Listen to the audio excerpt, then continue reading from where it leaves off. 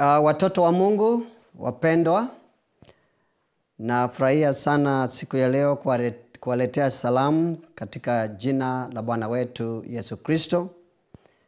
Wakati huu ambao watu wengi wanapitia hali ngumu katika ulimwengu kutokana na janga kubwa la COVID-19. Pia ninawaletea salamu za ushirika wa imani. Tuwe katika hali ya kutafakari nguvu ya Mungu hata ingawa tumeangukiwa na janga hili katika ulimwengu wetu siku hizi. Nani anayejua? Huenda janga hili la COVID-19 litageuka liwe baraka kubwa kwa ulimwengu.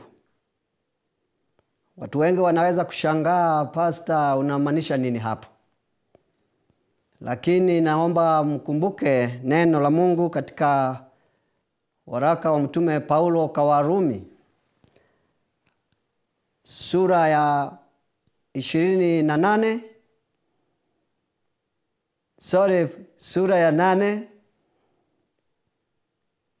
fungu la 28 ambapo alisema hivi: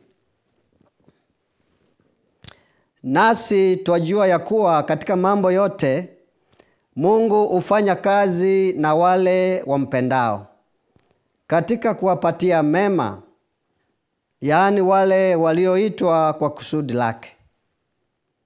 Maneno mazito sana. Kwa hivyo ukiyafikiria maneno hayo, unaweza ukaanza kuelewa kile nilichomaanisha niliposema ya kwamba huenda janga hili likageuka likawa mbaraka mkubwa kwa watu wa Mungu, wale ambao wameitwa kwa kusudi la Mungu wetu. Na mimi nataka ujue wewe mwenyewe unaweza ukawa ni mmoja wa wale walioitwa na Mungu kwa kusudi lake. Watu wa Mungu, ninaomba ya kwamba tushirikiane pamoja popote pale mlipo katika ulimwengu wetu, na mjue ya kwamba ninawakaribisha kwenye huduma hii ya kusikiliza neno la Bwana, na ninafanya hivyo kwa jina la Yesu Kristo. Kwa njia ya kipekee sana naomba kuwakumbatia kwa upendo wa Kristo lisho la kondoo wa Mungu katika kanda hii ya Afrika ya Mashariki na Kati. Maana hilo ndilo kundi ambalo nimepewa uchungaji wake. Na hiyo sio kumaanisha ya kwamba walio nje ya eneo hili si wajali. Ninatamka tu kulingana na vile tumegawiwa maeneo ya kazi na kanisa letu. Lakini kila mmoja ana dhamani kubwa mbele ya Mungu, na ninakuomba unisikize ukijua na wewe nimekushirikisha katika utume huu ambao sio wangu mimi, lakini ni utume ambao nimekabidhiwa na Mwokozi wetu Yesu Kristo. Naomba tushirikiane pamoja kunywa maji ya uzima katika neno lake. Naomba tupokee mibaraka ya Mungu tunaponywea kutokana na vizima vya maji hayo ya uzima wa milele. Naomba tushiriki pamoja kwenye ombi fupi kabla hatujaingia katika neno hilo la Mungu wetu. Baba mtakatifu, jina lako litukuzwe. Jina lako liko juu ya majina yote. Hata ingawa tumeangukiwa na janga kubwa la ugonjwa huu wa kirusi cha COVID-19, ninaomba mioyo yetu isiwe na woga. Lakini Baba, tukumbuke ya kwamba jina COVID-19 sio jina kubwa ulimwenguni wala mbinguni.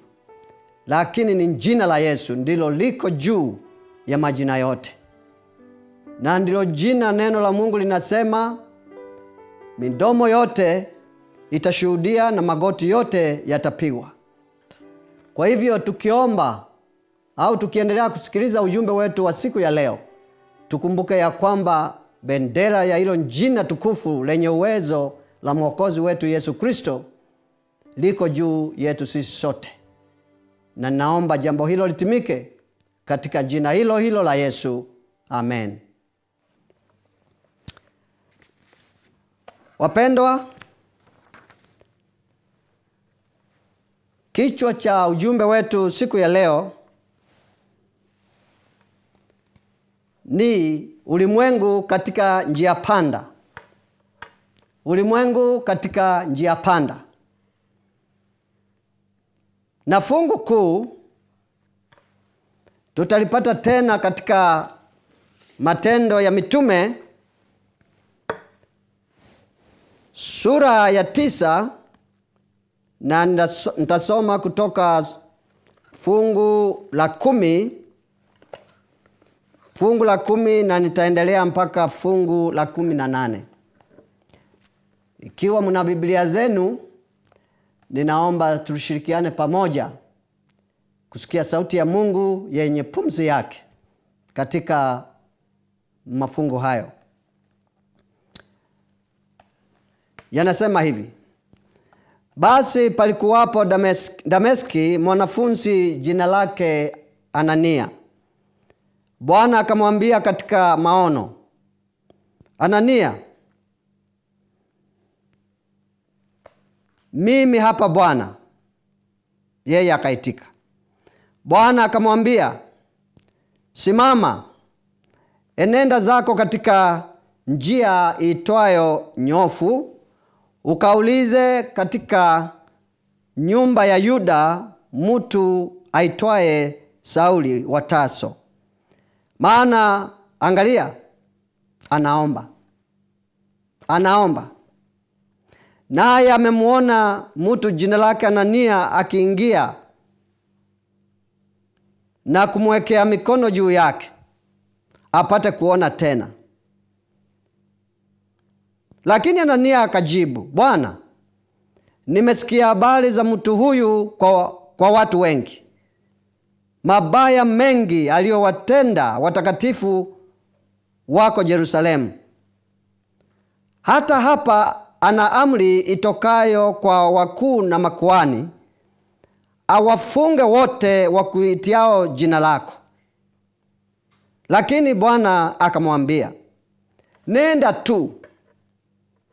tu, kwa maana huyu ni chombo kiteule kwangu, alichukue jina langu mbele ya mataifa na wafalme na wana wa Israeli. Maneno ya ajabu sana haya. Maana nitamuonyesha yalivyo mengi yatakayompasa kuteswa kwa ajili ya jina langu. Anania akaenda, akaingia mule nyumbani, akamwekea mikono akisema, ndugu Sauli, Bwana amenituma, Yesu, yeye aliyekutokea katika njia ulioijia, upate kuona tena, ukajazwe Roho Mtakatifu. Mara vikaanguka machoni pake vitu kama magamba, akapata kuona, akasimama, akabatizwa, akala chakula na kupata nguvu. Bwana alibariki neno lake. Ukirudisha mawazo yako nyuma kidogo kwenye sura hiyo ambao tumesoma, sura ya 9 ya kitabu cha Matendo ya Mitume, utamuona mtu huyu aitwaye Sauli akianza safari yake ya utume ambayo alihesabu kuwa kazi makini ya Mungu na wajibu kwa dini ya Kiyahudi. utume huu au kupata kibali cha Mungu mwenyewe. Alipokaribia Dameski, Biblia inasema ghafla nuru kubwa kutoka mbinguni ilimulika pande zake zote. Paulo alianguka chini na akasikia sauti ikimwambia, Sauli, Sauli, mbona waniudhi? Mbona waniudhi? Sauli akasema, hunani wewe Bwana? Nashangaa hapo kwa sababu swali lake linataka kuonyesha ya kwamba yeye tayari anajua ni nani anayezungumza naye. Na Bwana akasema, mimi ndimi Yesu unayeniudhi. Ni vigumu kwako kuupiga mateke mchokoo au kupiga mateke misumari kwa lugha rahisi ya kisasa. Ni kama kusema unajiumiza bure kama ng'ombe anayepiga teke fimbo ya bwana wake. Wale waliosafiri pamoja naye, Biblia inasema walisikia sauti lakini hawakumuona mtu yeyote. Mungu akamtuma mtu wa maombi sana aitwaye Anania. Pole kidogo hapo. Akamwambia Paulo au Sauli, simama na uingie mjini, nawe utaambiwa yale ya kupasayo kutenda. Hapo baadaye Mungu akamtuma mtu wa maombi sana aitwaye Anania kwenda kumwombea Paulo na kuweka mikono juu yake. Alipokwenda na kumwombea, neno hilo la Mungu linasema vitu kama magamba vikaanguka kutoka machoni pake. Naye mara moja akapata kuona na akasimama akabatizwa. Wapendwa, nataka kuambia hivi siku ya leo, ni hatari sana kwa mtu yeyote kuwa kwenye mgongano na Mungu. Sauli alimpinga Mungu kwa muda mrefu. Alifanya mazoea ya kumpinga Mungu na hata alidhani kuwa ni jambo la umaarufu kuishi maisha yake namna hiyo. Alikuwa hajawahi kuvuna matunda ya huo uovu wake, na huenda alifikia kudhani kuwa mambo yataendelea kuwa hivyo siku zote. Kosa kubwa ajabu aliyotenda huyu mtu anayeitwa Sauli.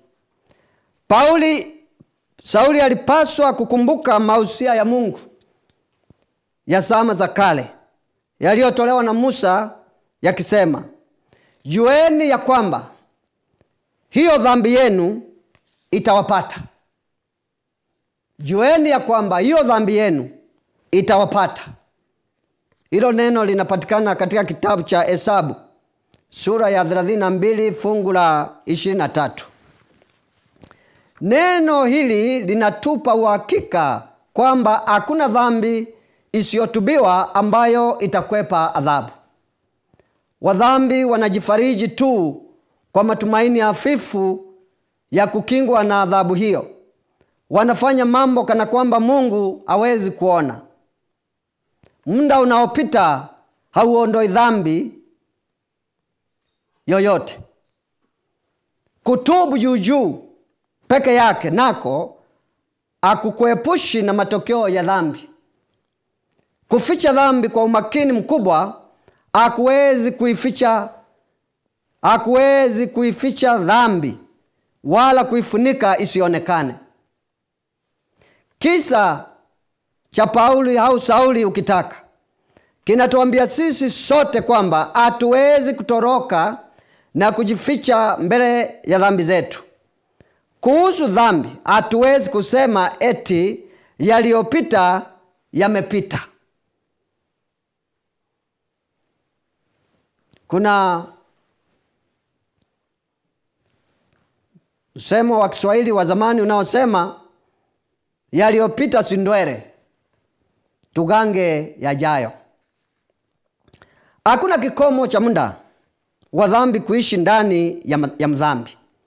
Dhambi yaweza kuonekana kana kwamba imefichwa kama maiti iliyofunikwa vizuri na hata majani yakaota juu ya kaburi, lakini siku moja kaburi hili laweza kufunuliwa na shughuli za kibinadamu zilizopangwa na mtu asiyejulikana miaka kadhaa baadaye, baada ya shughuli za kumtafuta aliyeuawa hata kusitishwa. Japo Sauli alikuwa mtu mwenye hekima nyingi na msomi, hakujua kuwa maisha sio barabara rahisi. Maisha yana mashimo yasiyoonekana na pia yana matuta. Si salama wala si busara kuamini kuwa kila siku itakuwa sawa na jana yake. Hakuna miongoni mwetu ambaye yuko juu ya mambo yanayotokea ndani ya sayari hii. Ni Mungu peke yake. Sauli hakujua kuwa Mungu, hata kama ni mwenye rehema na upendo, uvumilivu wake una kikomo na umfanya afanye mambo ambayo yako nje ya utaratibu wake wa kawaida. Hakujua kuwa Mungu angeweza kusituma nguvu za mbinguni kuingilia na kuzuia muendelezo wa shughuli zote za mwanadamu bila kutoa onyo, tafadhali au tahadhari au kufanya mashauriano. Mungu hahitaji kamati na mtu kumsaidia kuamua yale anataka kufanya hapa duniani. Yeye ndiye mwenyekiti na katibu na muasini. Yeye ndiye anaingiza na ndiye anaunga, na kura yake moja ndio zote, na ndio inaamua mwisho wa mjadala. Sauli alimpinga Mungu kwa muda mrefu, na hapakuwa na dalili yoyote ya Mungu kumzuia. Sauli hakuwa tu na kiburi, bali pia alikuwa na majivuno kwa yale aliyokuwa na uwezo wa kufanya. Alitishia kukomesha dini ya Ukristo ambayo Yesu alianza kwenye mikono ya wanafunzi wake. Ile dini Kristo alianzisha na akaiacha kwenye mikono ya wanafunzi wake, Sauli alikuwa na uamuzi ya kwamba ataikomesha. Aliutumia mvuto mkubwa aliokuwa nao kwa makuhani na mamlaka za kisiasa, na alipata cheo kikubwa ambacho hakuna mamlaka yeyote ya wakati huo, iwe ya kidini au ya kisiasa, ambayo ingeweza kumzuia. Yeye mwenyewe alikuwa mamlaka yaliyokuwa ndani yake na ambayo alikuwa anayatumia. Hakukuwa na sehemu ya ulimwengu wa wakati ule ambao jina la Sauli lilikuwa alijulikana. Unakumbuka wakati Yesu alipomtuma Anania kwenda kuweka mikono yake juu ya Sauli kwenye nyumba ambayo Mungu alikuwa amemhifadhi. Anania alilalamika na akasita, na alijieleza kwa Bwana kwamba Sauli alikuwa mtu wa hatari aliyekuwa anafahamika kila mahali kwa mauaji makubwa anayoendelea nayo bila kuzuiwa.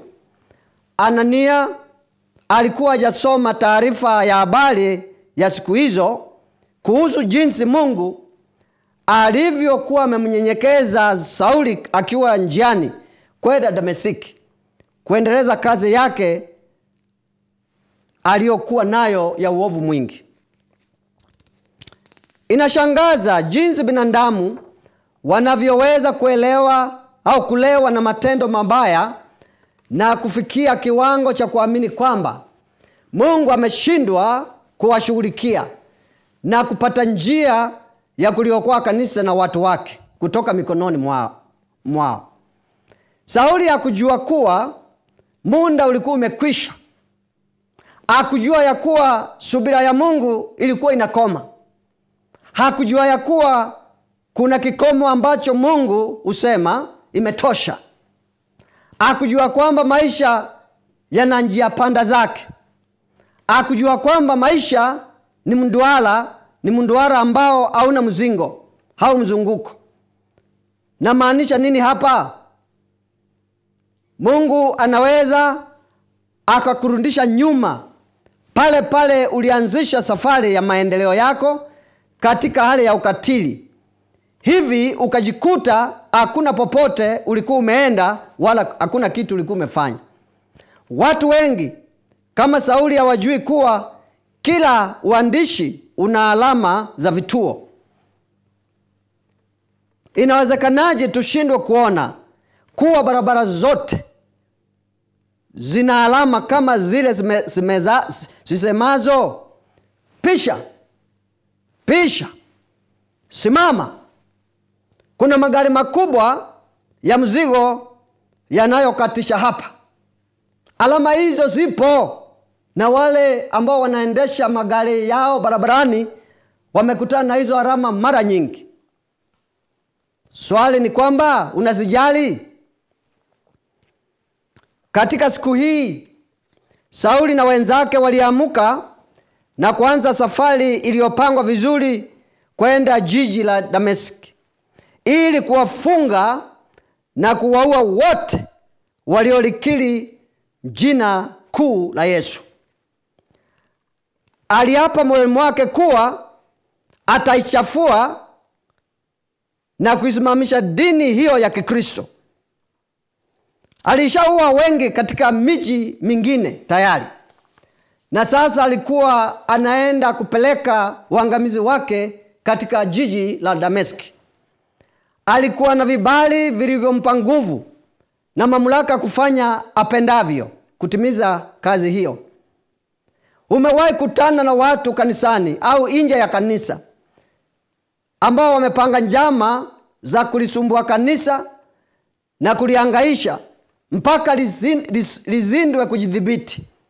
Umewahi kukutana na watu wanaojidai kwamba wanaweza kulifungisha kanisa la Kristo na kulimaliza nguvu na kuwatia hofu makuhani au wachungaji au wazee wa makanisa, na pia kuwajaza woga na fedheha mpaka washindwe kuendelea na kazi yao ya utume waliopewa na Mungu?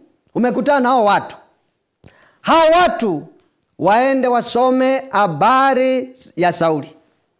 Mungu awasamehe dhambi yao kabla ya muda kuchelewa, na kuchelewa sana. Sauli alipanga kuwa siku hii iwe siku ya ushindi mkuu kuliko siku zingine zote zilizopita.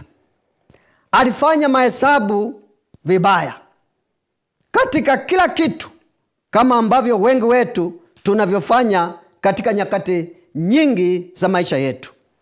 Ni sawa na kusema alikuwa akielekea kuongana uso kwa uso na lori kubwa kwenye njia panda.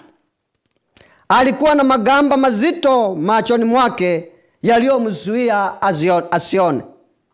Natamani Sauli angemuomba Yehova amuongoze mapito yake na kumuonyesha jinsi ya kuishi.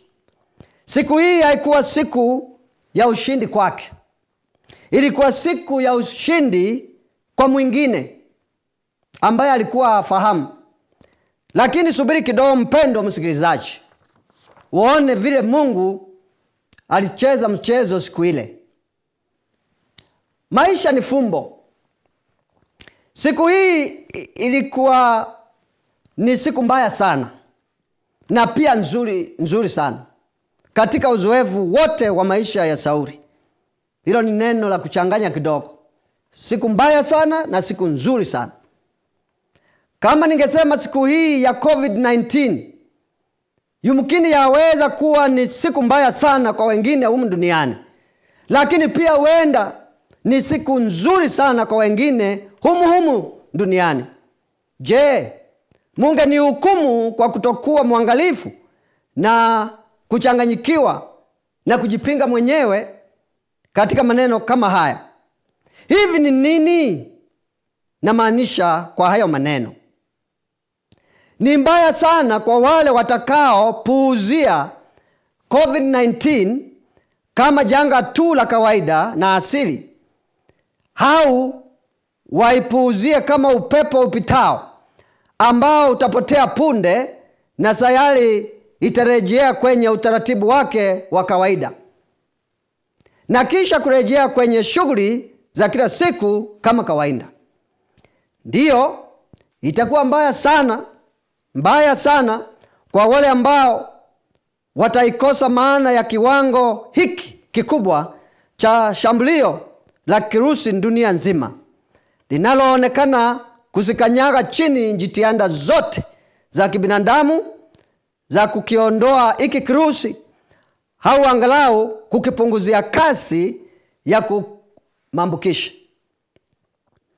Itakuwa nzuri sana basi kwa wale nao ambao wataiona kuwa kama taa au ishara ya tahadhari kutoka mbinguni, na wale watasikia sauti kutoka kwenye kasi na madhara makubwa ya kirusi hiki, na hivyo sauti iwe ni ile inatoka kwenye chumba cha mikutano na maabara ya mbinguni, ikiwaonya wanaume kwa wanawake, vijana kwa wazee wa ulimwengu huu kuhusu siku hii ya uovu mkubwa ambao umetambaa duniani kote. Siku ya uasi na ubaya mwingi dhidi ya Mungu. Katika siku hii ya kukana kusikofikirika kwa kila kitu ambacho kinahusiana na Mungu, wale wataona COVID-19 ni onyo ambalo Mungu mwenyewe amelikubali. Katika siku hii ambapo kila chembe ya tabia na vipengele vya maadili ya mwanadamu vitakuwa vimeporomoka kupita uwezo wa kuelezea. Biblia inasema, ghafla nuru kutoka mbinguni ikamwangazia kote Sauli. Ninadhani ilikuwa nuru ya kiungu, ni kusema kikombe kilikuwa kimejaa. Sasa ni lazima ilani zote zimekeukwa. Ni saa ya malori mawili, Yesu na Sauli, kuongana. Kisha sauti ikafuata ikasema, Sauli, Sauli, mbona waniudhi? Sauli akauliza, hunani wewe Bwana? Na Bwana akasema, mimi ndimi Yesu unayeniudhi wewe. Ajabu ni kwamba hakuna siku Sauli walikuwa wamekutana na Yesu huko nyuma. Lakini kumbe wakati watu wanalichezea kanisa la Mungu, wakati watu wanawatesa watakatifu wa Mungu, wakati watu wanawatukana viongozi wa kanisa na duniani, wale ambao Mungu ameweka katika jukwaa la utume wake, kumbe ni Yesu mwenyewe wanaudhi. Maana hapa ndivyo mimi ninasikia. Kama unasikia lingine, wewe utaniambia baadaye. Yesu akamjibu akamwambia, mimi ndimi Yesu. Sio mwakilishi wa kanisa, mimi ndimi Yesu unayeudhi wewe. Na akamuonya akamwambia, Sauli, ni vigumu kwako kupiga mateke misumari. Yaani, kama watu wa Mungu mna masikio popote mlipo, naomba msikie. Biblia iandika misumari, lakini imeweka misumari ili ieleweke vizuri kama lugha ya kisasa. Ile vitu inaitwa guns kwa Kiingereza, ina maana ya vitu ambavyo ni kali sana kwenye pande zake fulani. Na wakati ukifikiri unapigana na mtu au ukipigana na Mungu au mambo yake, ni kama mtu ambaye anajaribu kupiga mateke misumari. Hata nisipokueleza utajua au unajua ni nani ataumia. Sio misumari, lakini wewe mwenyewe. Nasikitika kwamba Tafasiri zingine za Biblia hata ziliacha maneno hayo, lakini hakuna neno. Lakini basi Bwana anamwambia Sauli kuwa kuishi maisha yake kinyume na mapenzi ya Mungu kunafananishwa na kuendesha maisha juu ya miiba na nyaya zenye ncha kali. Na kwa maneno mengine utajiumiza tu. Unajiumiza tu. Mimi nawalilia wale watu wanaofikiri wanaweza wakagongana na Mungu. Wanaweza wakaenda kinyume na Mungu. Wanaweza wakatenda kinyume na Mungu. Mbona kwanza wasiulize, hivi ni nani huyu tunauthi? Ni mtu fulani? Ni kiongozi fulani? Ni mchungaji fulani? Hapa Yesu anamwambia Sauli, unapoyatenda mambo kama hayo, ni mimi Yesu unayemuudhi. Ni mimi Yesu unayemuudhi. Sio wale watu umekuwa ukiua kwenye miji. Sio wale watu ulikuwa ukitesa, ukiwakuta kwenye hekalu, ukiwakuta wanakalia viti vyao vya utume ule Mungu aliwapatia. Yesu anasema, sikiza Sauli, nikutafasirie mambo. Sio hao watu, ni mimi mwenyewe. Ni mimi mwenyewe. Wapendwa, kwa wakati huu Sauli alikuwa ameshaanguka chini. Alikuwa amepigwa na hofu kubwa. Hilo linanishangaza nalo. Kwa nini uanze safari ambao hujui kama unaweza kumaliza? Kwa nini uanze safari ya matendo ambayo hujui kama una nguvu ya kuyazingatia mpaka mwisho? Tena ameangushwa na nini? Jasiri kubwa kama yeye ambaye alikuwa anatembelea miji yote akiua watu. Ni nini tena kimetokea akaanza kuanguka chini? Unaangushwa na nini? Mbona utafute vita ambao huna uhakika unaweza ukaikamilisha? Watu wake, neno la Mungu linasema, walisikia sauti kutoka mbinguni, lakini hawakuona aliyekuwa anainena. Na walisimama pale wakibutwaa. Hawajawahi kuona kitu kama hiki, na hawakuweza kujua ni kitu gani kitakachofuata. Hawa watu walijua kuwa Sauli amewaingiza kwenye kazi ya hatari sana, ambayo iliamsha ghadhabu ya Mungu. Wapendwa, kama una macho, unaweza ukakubaliana nami ya kwamba watu wote katika kizazi hiki chetu tumepigwa na butwaa mbele ya hiki kirusi kibaya ambacho kinatukumbusha au kimetukumba wakati wetu huu. Ni vilio tu kila mahali. Watoto, vijana, wanawake, wanaume, viongozi, watawala, wafalme, kila mtu ni vilio. Unashangaa vilio hivi, mbona wanalia wote? Mbona kuna wale watu wanatembea wakilinga ya kwamba hakuna kitu ambacho hawawezi? Kumetokea nini mpaka kila mtu ameshikwa na woga? Sauti zote zimeenda chini. Watu wamejifungia manyumbani, na kile kitu wanaogopa hata wangewezi kukiona kwa macho. Kama kingetokea ambacho kinaweza macho kuona, hivi hofu hii ingekuwa imefika kiwango gani? Sauli akiwa kipofu, aliyepata mshangao mkali, akiwa na hali ya kuchanganyikiwa, amenyenyekezwa, ameshindwa, ameshangazwa, anatetemeka, amevuliwa kiburi chote, yuko chini ya ulinzi wa mbingu yenyewe, na huenda ameanza kutubu. Akiwa pale chini alikuwa ameanguka.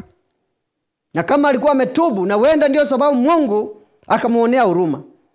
Na dawa ya dhambi ni kitu kimoja, ni kutubu na kukubali damu ya mwana kondoo, mwana wa Mungu Yesu Kristo ikutakaze. Mbeleni kidogo, au nirudi nyuma kidogo hapo ili ulipate vizuri. Nimesema amewekwa kwenye ulinzi wa mbingu. Sasa Sauli anauliza swali la maana sana hapa. Akauliza, Bwana, unataka nifanye nini? Unataka nifanye nini? Anamuuliza mwingine sasa, amwambie kile anachotakiwa kufanya. Mbeleni kidogo, hapo nyuma tu, ni yeye alikuwa anaamua analotaka kufanya. Sasa anaomba ruhusa, akiuliza, Bwana, unataka nifanye nini? Katika swali alikuwa ni kana kwamba anauliza, je, bado kuna nafasi iliyobaki kwangu Bwana? Hivi kuna tumaini lolote kwangu? Bwana, kama lipo, chochote unachotaka nifanye, chochote, nitafuata njia yako, sio njia yangu tena. Kama walimwengu wote wangefikia kiwango hicho, na wote kusema kutokea leo, Bwana, ukinionyesha njia ambayo unataka nitembee, mimi nitaitembea hiyo njia.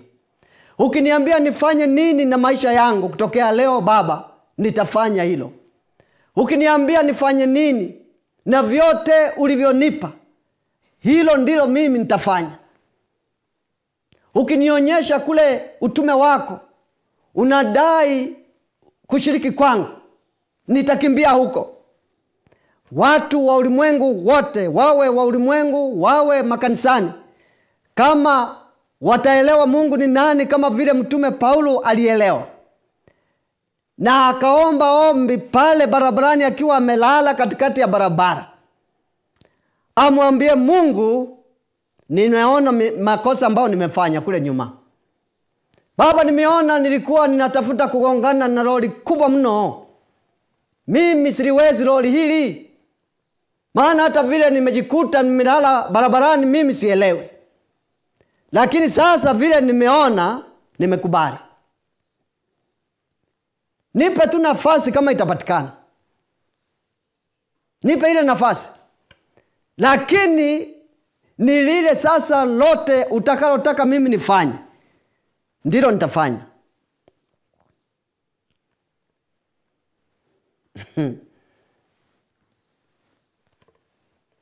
Sauli kwa hakika anasema, Bwana, ninajua sina akiba yoyote kwenye akaunti yangu ya maisha.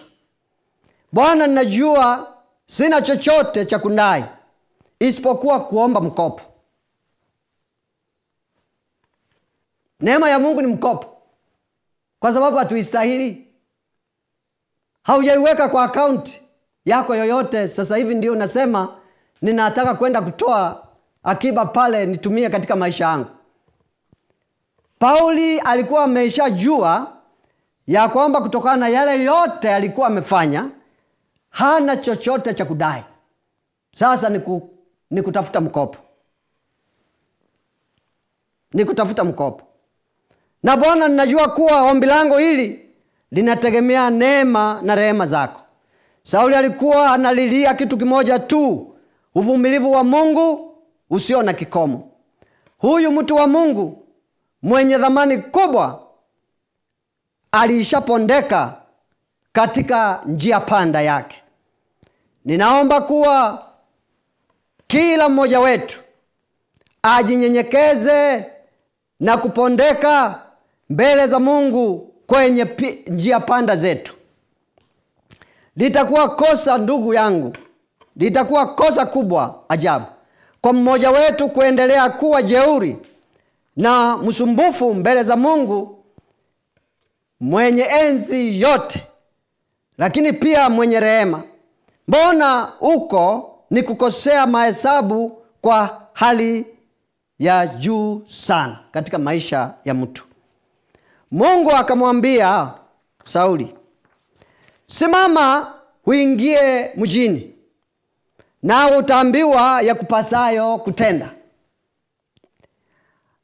Sauli akasimama na macho yake yakafumbuliwa kwa muda mfupi sana, aweze kuona mazingira ya pale alikuwa ameanguka,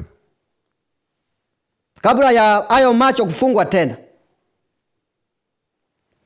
Na alipoona akakuta hakuna mtu isipokuwa wale watu alioanza nao safari hii ndio wako pamoja naye.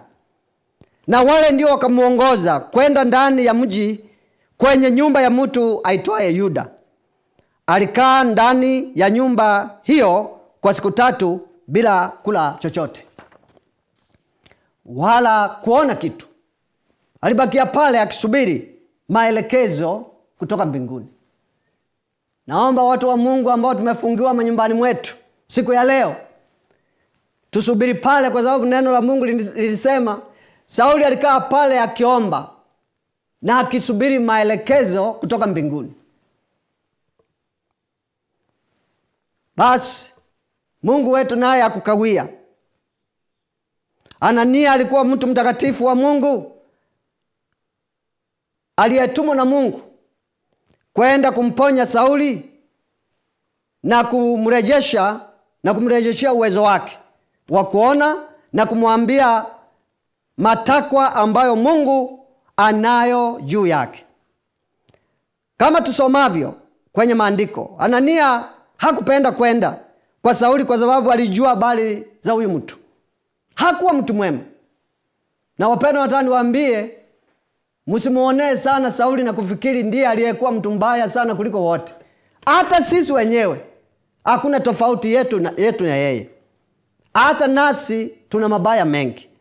Lakini sikiza jinsi neema ya Mungu inavyofanya kazi. Anania alikuwa hataki kwenda. Na hata kama ingekuwa mimi nisingependa kwenda. Huyu mtu hakuwa mtu mwema Sauli huyu. Hata hivyo Mungu alimuonya Anania, akamwambia usimuogope Sauli, kwa sababu Sauli ni chombo changu kiteule. Hapo ndio unashangazwa sasa na neema ya Mungu. Muaji huyo tena ni chombo kiteule cha Mungu. Mungu anaweza akakubandili na akakuunda vipya na akafanya na wewe chochote apendavyo. Kumbe Sauli alipotubu dhambi yake na kujinyenyekesha, Mungu tayari alikuwa ameona ndani yake kumefichwa maajabu makubwa, mambo ya uwezo mwingi ambao Sauli anaweza akatenda. Kwa hivyo Mungu akamwambia usimuogope Sauli, sababu yeye ni chombo changu kiteule ambacho kitakuwa ushuhuda mkuu kwa mataifa, kwa wafalme na kwa Waisraeli. Kwa hivyo Anania aliondoka na akaenda. Na akaenda kumwombea Sauli na kumwekea mikono juu. Na ndipo vitu vilivyokuwa na muonekano kama magamba viliondoka kutoka macho mwa Sauli. Na macho yake yakafunguliwa na akaweza kuona tena. Ninashangazwa sana na jambo hili. Vitu vikubwa ambavyo vilikuwa na sura ya magamba ya miti ndivyo vilidondoka vikatoka kwenye macho ya Sauli. Na miaka yote hii Sauli hakujua, hakufahamu kumbe kuna vitu vizito sana vilivyokuwa vinaishi ndani ya macho yake. Kumbe wapendwa, ndio sababu tunajikuta hatuoni mambo ya Mungu, hatuelewi vitu vya Mungu. Ni sababu na sisi tuko na magamba haya au pengine wengine wetu tuna makubwa zaidi kuliko yale yaliyokuwa ndani ya macho ya mtume Paulo. Na kama sote tujuavyo, Sauli ambaye sasa ni Paulo alikuja kuwa mtume wa nguvu sana. Alipoisha kuokolewa na Mungu na magamba haya yakatoka kwa macho na akaanza kuona, aliona akapita hata wale walikuwa wanaona mbele yake. Ndio sababu mnaona Biblia, sehemu kubwa ya Biblia imejaa waraka nyingi ambazo zimeandikwa na mtume Paulo. Biblia ingekuwa Biblia ya aina ile tunajua leo kama sio maandishi ya mtume Paulo. Huyu lakini nataka niwaonye, angeandika waraka hata mmoja kama haya magamba yangesalia ndani ya moyo ya macho yake. Sauli, historia inasema alikuja kuuawa baadaye kwa sababu ya ushuhuda wa jina la Yesu ambao aliupeleka kwenye mataifa mengi, akiwa na imani kubwa ambayo ilipita hata wale waliokuwa na Yesu mwenyewe. Uongofu huu wa Sauli wenye mvuto mkubwa wa kimapinduzi unanena nasi sote leo, ndugu na dada zangu. Sauli alikuwa amedidimia kwenye uovu na aliufanya uovu kwa bidii kubwa kama wengi wetu leo tunavyofanya. Sauli hakuona aibu kufanya uovu. Alikuwa ameuzoea. Uovu ulikuwa kama chakula chake cha asubuhi. Kama unataka kwa neno la Kiingereza, ilikuwa kama breakfast yake. Alikuwa ameufanya uovu kama karia ya maisha yake. Meshindwa kulipata jina la Kiswahili pale. Sauli hakuona aibu kufanya uovu. Alikuwa jasiri na shupavu. Alithubutu kudhani kuwa ataiondoa na kuifutilia mbali imani na dini ya Kikristo kutoka kwenye uso wa dunia. Adui wa Mungu na kanisa lake aliuelekeza moyo wake kwenye uovu hadi kufikia kiwango kwamba jina la Sauli lilikuwa ni sawa kabisa na neno uovu. Ninachelea kwamba leo tunao watu wa Mungu ambao wamemruhusu Shetani kuwasukuma kwenye kiwango kama hicho. Lakini ndugu na dada wapendwa, je, tunaweza kudhani kwamba mtu ambaye alifikia viwango hivyo vya uovu angeweza tena kusamehewa na Mungu kuwa na akaitwa chombo kiteule cha Mungu? Kama haina hii ya rehema na neema za Mungu wetu, haziwezi kuvunja mioyo yetu hadi kwenye machozi ya milele yasiyokoma. Ni kitu gani basi kitakachoweza kutunyenyekeza? Aina hii ya rehema na neema husimama kama ushahidi wa nguvu za neema ya Mungu ambazo haziwezi kumfanya Baba mwenye upendo ashindwe kushuka chini kutuinua juu. Hata tuwe tumeanguka chini kiasi gani, hakuna kilele chochote cha juu ambacho dhambi imetupeleka ambayo Mungu wetu hawezi kufikia na kuturudisha pale katika level ambayo anapendelea tuweze kuwa. Kiwango hicho cha neema ya Mungu pia ni ujumbe wa wazi kwamba Mungu ana uwezo wa kumwokoa yeyote kati yetu kutoka kwenye mtego wa adui na kututumia kukamilisha kusudi lake takatifu. Ndugu na dada, hii COVID-19 inaweza kuwa mjumbe wa Mungu ambaye amekuja kutudondosha sisi sote chini kutoka kwenye viti vyetu vya enzi vya kiburi kwenye barabara zetu za Damasiki. Inaweza kuwa imekuja duniani kusizima taa zote za maendeleo yetu ya viwanda, kuzima kujitoa kwetu kote bandia. COVID-19 yaweza kuwa mjumbe wa Mungu wa kuamsha wakao duniani kwa ajili ya hitaji la kujua kuwa yuko Mungu mkuu mbinguni atawalaye maisha yetu na maisha ya wanadamu wote.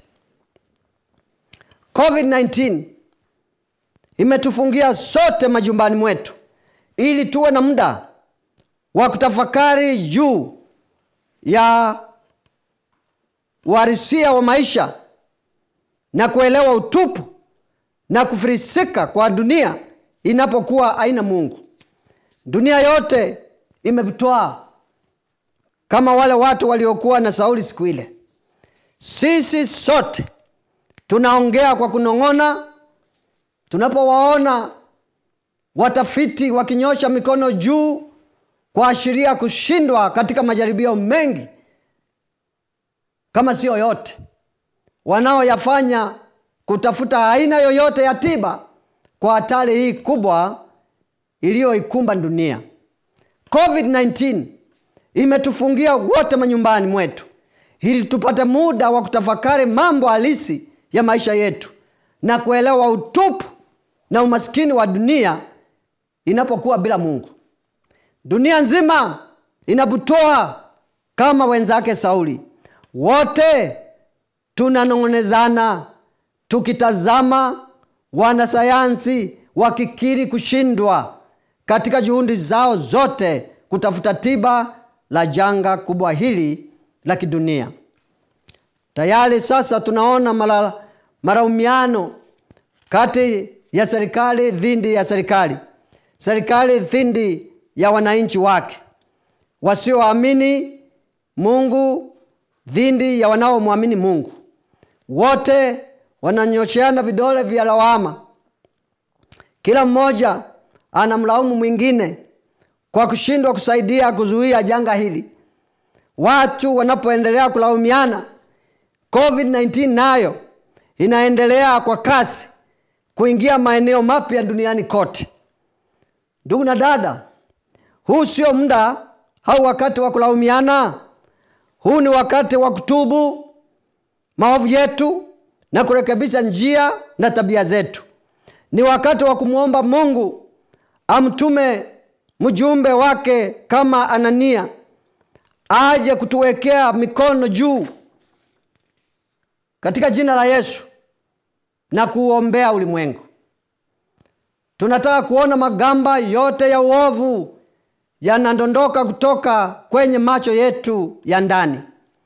Paulo hakujua kuwa magamba haya yamepofusha maono yake juu ya mambo ya Mungu. Nani ajuaye idadi ya magamba yaliopo kwenye macho yetu ya kiroho leo? Nataka kuwatangazia wasikilizaji na watazamaji wangu wote popote mlipo ndani ya ulimwengu huu uliozingirwa kwamba niwaambie liko tumaini. Kuko na tumaini, lipo tumaini linalopatikana kwa Mungu atupendaye. Hata hivyo, tumealikwa wote kuachana na michezo yote isiyofaa wakati wa kipindi hiki cha janga hili kubwa. Janga hili halina mchezo na mtu yeyote. Janga hili ni malaika wa mauti ambaye anaweza tu kuzuiwa na damu ya Yesu Kristo Bwana wetu. Ninawaalika kuungana nami kumuomba Mungu atunasue kutoka kwenye hizi njia panda na kumuomba kwa rehema zake aondoe magamba kutoka kwenye macho yetu, magonjwa, ili tuweze kuona uhalisia wa maisha kama ulivyo na kujisalimisha kwa mapenzi yake Mungu. Sisi sote tunapaswa kuuliza swali: Bwana, ungependa tufanye nini sasa?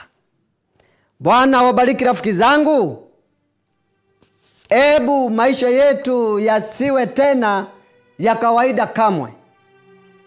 Na hayo ninayatakia kila mtu kwa jina la Yesu Kristo. Pendo, naomba uweze kujua unatumaini, lakini pia ujue tunaweza kusubiri sana, muda ukapita na Mungu wetu akawa hana njia ya kutuokoa. Naomba popote ulipo tuinamishe kichwa chetu, tuombe baraka ya Mungu. Na tuombe pamoja. Baba mtakatifu, Mungu wa milele, Baba, umenena nasi kupitia neno lako. Umenitumia tu kama chombo mimi. Sina lolote la kuwapa watu wako, lakini wewe una yote kutupa sisi sote. Mungu mwema, naomba utufanyie neema ya kipekee wakati huu.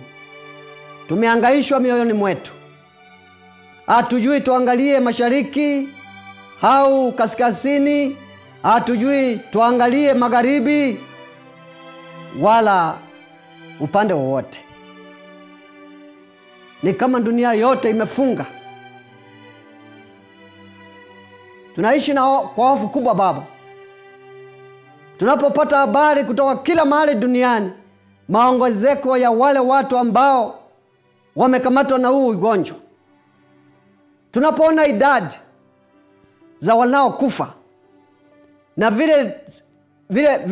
vile janga hili linaendelea kukasa mwendo kwa kasi sana.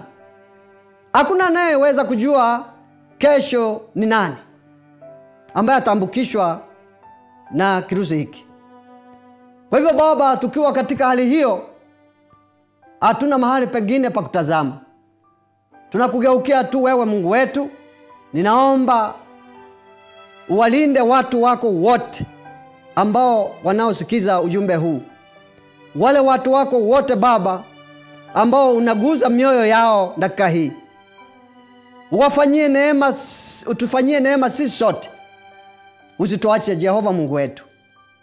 Na ikiwa tuko katika njia panda zetu, pale sasa tumekutana nawe kupitia ujumbe huu unaomhusu mtumishi wako Mtume Paulo. Tukumbuke vile ulivyomkumbuka.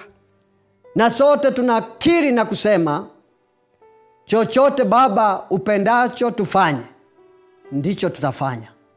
Haya maombi yote na yaleta kwako Jehova, yaweze kusikizwa na kutimizwa. Na watu wako popote walipo wakisema lile neno la amina, basi ukweli wa ombi hili uwe umetimika katika maisha yetu sisi sote. Nimeomba katika jina hilo hilo la Yesu Kristo Mwokozi wetu. Amen.